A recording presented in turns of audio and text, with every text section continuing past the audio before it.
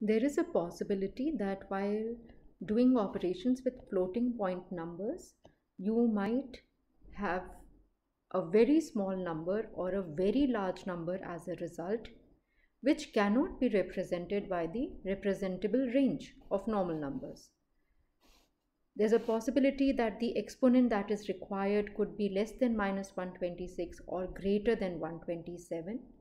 So if the number is very small, we say that an underflow has occurred, and if the number is very large, we say that an overflow has occurred.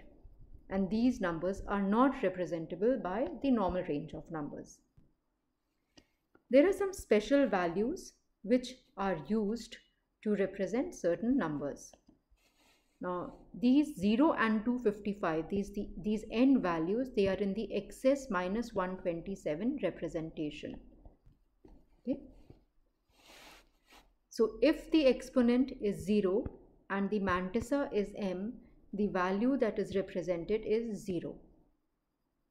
If the exponent is 255, so if you want to represent a very large number which is beyond the range of the IEEE 754 single precision format, if the number is very large, if you want to represent infinity, this is how you will do it. You will set the excess 127 exponent to 255 and the mantissa will be made 0. To represent very small numbers, smaller than the smallest numbers, which are called d-normal numbers, this is the representation that is used. The exponent is made 0 and the mantissa is a non-zero value. This is how d-normal numbers are represented or interpreted. Instead of 1.1, now this is a 0 over here. So 0.m into 2 to the power of minus 126.